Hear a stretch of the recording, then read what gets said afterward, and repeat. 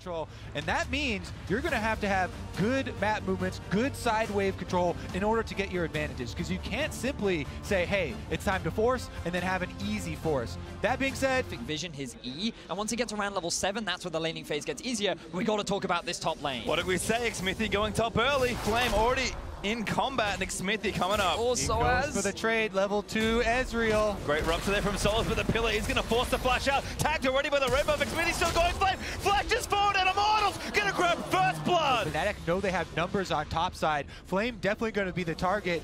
And there's no teleport from Pobelter this game around, so he is 1v3. Caps goes in, he's got the level 6, he flashes early, but the flash on bar from Broxer is there. Caps, he's going to try and get himself a kill with the silence into the suppression. Caps for a pick. Codyson looking for something here, but Pobelter could be the first pick off. Caps lets the ultimate rip. Broxer lines up the knockup there, and silence to death. Caps charging at Codyson. Oh no, oh no. Rupture is going to land the wild grip. Maybe not enough. The execute from Broxer not there, but the feast not needed. Broxer grabs the kill, and now Caps in onto Olay. Looking to silence him. That's so much damage from this Malzahar. The shield not there. Caps snipes Olay with a kick. This Malzahar and Cho'Gath, and Reckless is more than enough insurance for these fights. Cody lets it go with the ultimate.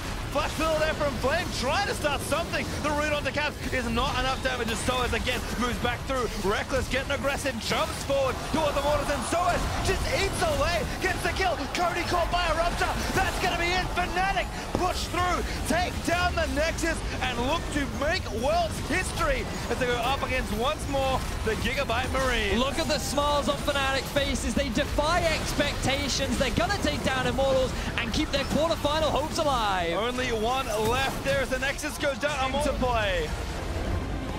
Very clean game overall from Fnatic.